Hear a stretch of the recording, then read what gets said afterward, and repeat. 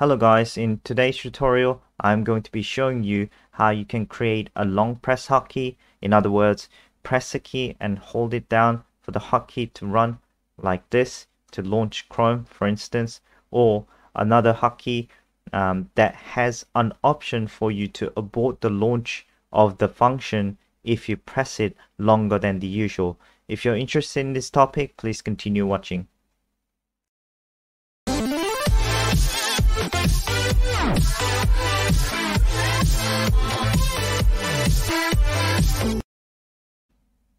Alright, let's get started. Now, a normal way you would create a Alt-A hotkey to run, say, Chrome would be in this manner, right? So if I go ahead and run it and press Alt and A, I would get Chrome launching. Now, I'm going to show you how you can do a long press of the hotkey in order to launch the function that you have created. And I'm going to start with a single key press instead of two keys like an Alt and A, but I'll show you both ways later on. Let me first show you how you can create a single key hotkey using special keys like Alt, for instance. You would think that if you want to create a hotkey using an Alt key, you would think you can just go exclamation mark and this will do it, but it doesn't, because it takes exclamation mark as an exclamation mark, which means you need to press Shift and number 1 to get that exclamation mark in order to launch Chrome. Now, instead of that, what you need to do is you need to put in Alt, and this Alt refers to both the left Alt key and the right Alt key. My keyboard has a right Alt key, and I'm going to be using the right Alt key by specifying R in front of Alt, because I use the left Alt key, which you can access by putting in an L before the Alt, but because I do a lot of Alt tabbing, I won't be using that. It might block my Alt tab. You might be able to avoid that by putting in the tilde sign to push through the left Alt key even when you try to launch the hotkey using the Alt key, left Alt key. But in order to avoid any accidents, I'm just going to use the right Alt key, which isn't often used at all. So in order to create a long press hotkey using the right Alt key, what I need to do is I need to put in a key wait function. A key wait function to wait for my right Alt and time of, say, 1 second. Now, what this means is this hotkey, when it runs, is going to wait for me to press or lift the right Alt key over a period of 1 second, and if it doesn't register any action with the right Alt key, what it's going to do is it's going to give this variable called error level a value of true or 1. So that is going to make this if statement true and therefore run what comes after. So what I'm going to do is I'm just going to show you create a message box that shows you the error level. Now if I run this script and press the right Alt key and continue pressing it down, it's going to register an error level of 1, and therefore it's going to meet the if statement. It's going to show me this message box. So I'm going to go ahead and press the right Alt for 1 second, and it gives me number 1, which represents the value stored in this variable called error level. Right, so let me just go back and remove all these curly brackets and all that. I'm just going to use a shorthand for the if statement, so this is good enough for it to work. Now, instead of running the message box, I made it so that it opens Chrome. So if I go ahead and run this, now press the right Alt key and hold it for 1 second, it launches Chrome. I can make it go longer by saying 3 seconds instead, and press Alt key and wait for 3 seconds. It launches Chrome like that. So that's how you create a single key long press hotkey. Now, quickly going to show you how you can also create a double key hotkey as well. And let's go back to that Alt and A example. So I'm going to convert this into a double key hotkey. So let me put a tilde sign because I want to use Hotkey as it is, and an ampersand sign and A.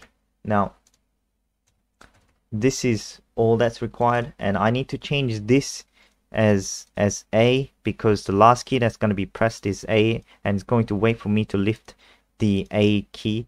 And if I don't lift it, then error level is going to be 1, and it's going to launch Chrome. So if I go ahead and run this and press Alt and A and hold both keys for 1 second, it's going to launch Chrome.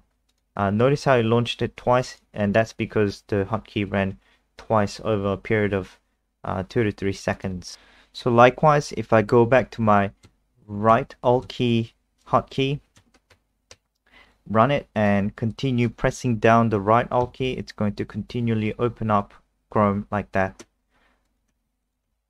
However, if I just tap the right Alt key quickly, it's not going to launch Chrome because the error level will be set to 0. Alright, and the next thing I'm going to show you is how you can create a hotkey that launches Chrome by doing a short tap on the right Alt key or short press of the right Alt key with a long press option to abort the launch of Chrome in case you change your mind and decide not to launch Chrome.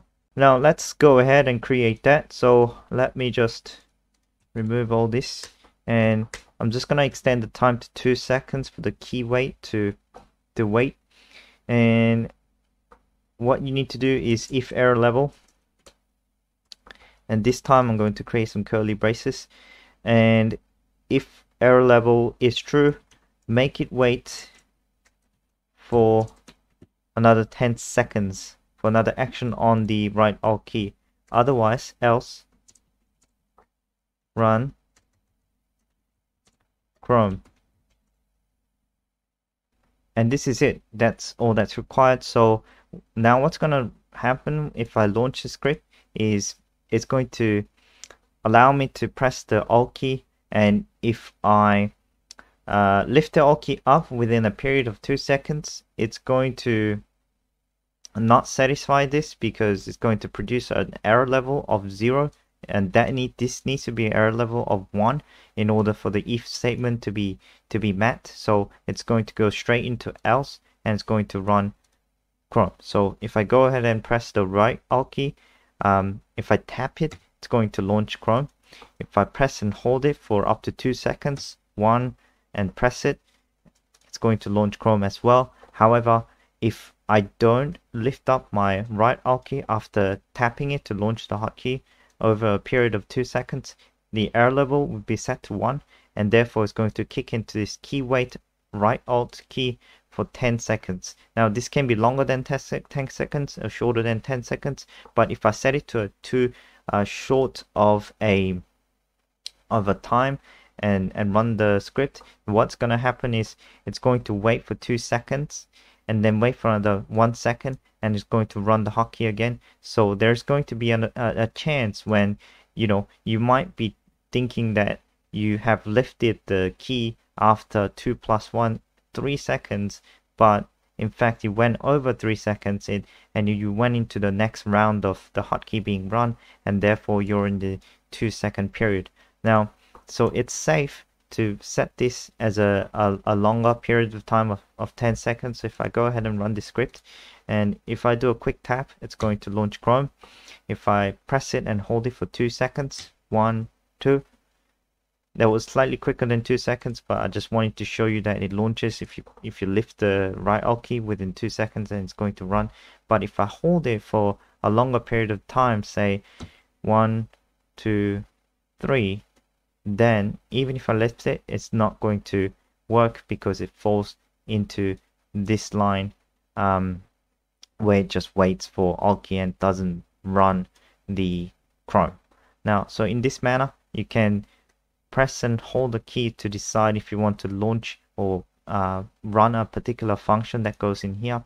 And if you later on decide within the time frame that you have provided here, if you decide not to launch it, then you can just keep holding it and lift it when you think enough time has passed to abort the hotkey.